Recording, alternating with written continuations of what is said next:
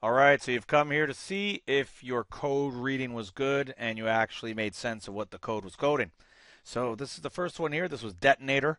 You can see here I have 3 detonators here. I think they were called bases. And basically the way the program works is when I hit the M key, it's supposed to make a landmine.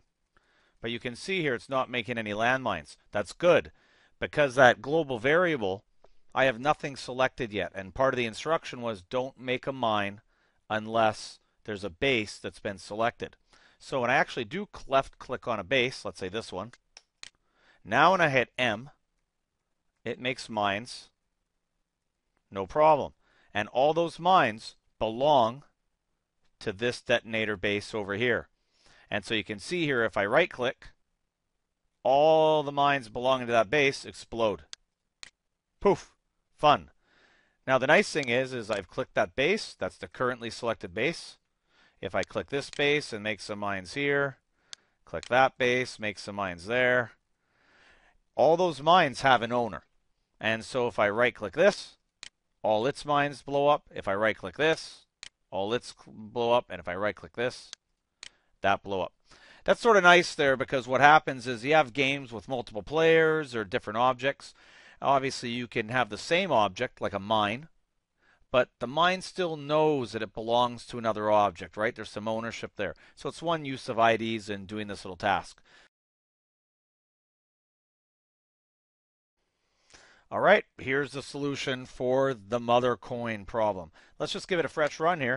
You're going to see right off the bat, when those mother coins are created, each one creates a bunch of random coins around it. So you'll see here, obviously, you can tell which ones belong to which, just to make it obvious. And the neat thing is these coins are draggable. If I click, once I click it, it's now being dragged.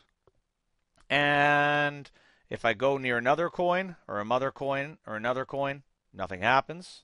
But if I go to its coin that made it, poof, it destroys. Now when it's being destroyed, there's also something that's happening. A counter's being changed, keeping track how many have been clicked and dragged in. And when all the coins that belong to that mother coin are gone, poof, that mother coin's gone. So I mean here we're just doing something like click and dragging them. But remember, you could be shooting them down or picking them up, moving them somewhere. But it's sort of the idea of this is a group, and I'm easily able to detect when the group is done. Maybe give bonus points, maybe something else happens at that stage. But it's a nice little effect there.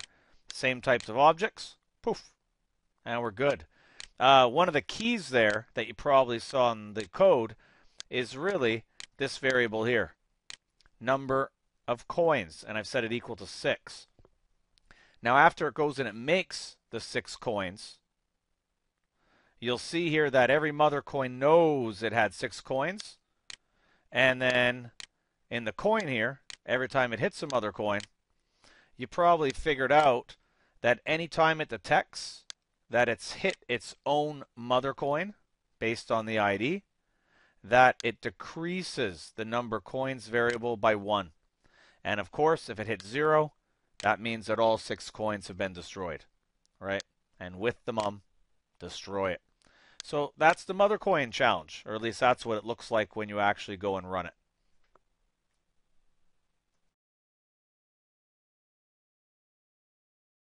All right, the instructions said this one was tricky. This is actually a problem that we used to do in AP Computer Science. It's related to a topic in programming called linked lists. You can go read about it on Wikipedia if you want.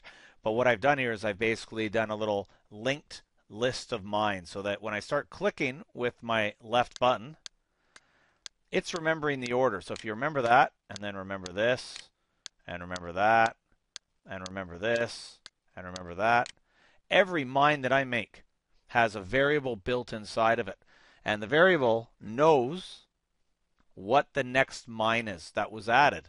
So this mine knows the next mine is that one. And this one knows the next mine is that one. And this one knows the next mine is that one. In addition, you probably saw the code that remembered that's the very first mine. And I forget where I put my last mine, but wherever the last mine is, we also have a variable that keeps track of what the last mine is. And basically, when I hit the right button, bam, it blows them up, and each one blows up and then tells the next mine that was made to also detonate. So in that way, you can make a little chain, right click, blow them up. So remember, they're not blowing up because they're close together. They're blowing up because of the order that they were made in. Okay, and again, that idea was a linked list. So it's a neat little idea. Okay, tricky probably code to understand, but if you actually went through it really carefully and followed along, you'll see here some of the key pieces, right? Every mine keeps track of the next mine.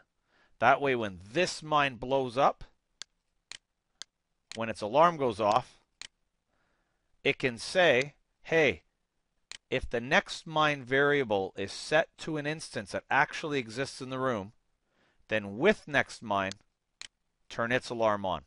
And when its alarm ticks down, boom, it'll blow up, right? And so that's sort of perfect.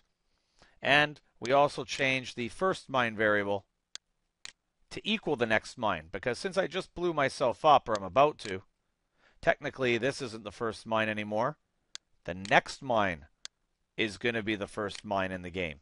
And this cycle just keeps going and going and going until we hit a mine that has -4 still set as its next mine. And then that won't happen. This won't happen. And the mine will just blow up, and then that's that. Perfect, right?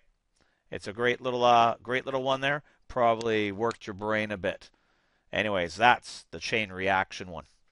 Thanks for watching. Hopefully those 3 didn't cause you too much grief, but it's good exercise, right? Just to read code and try to gather what the program is doing.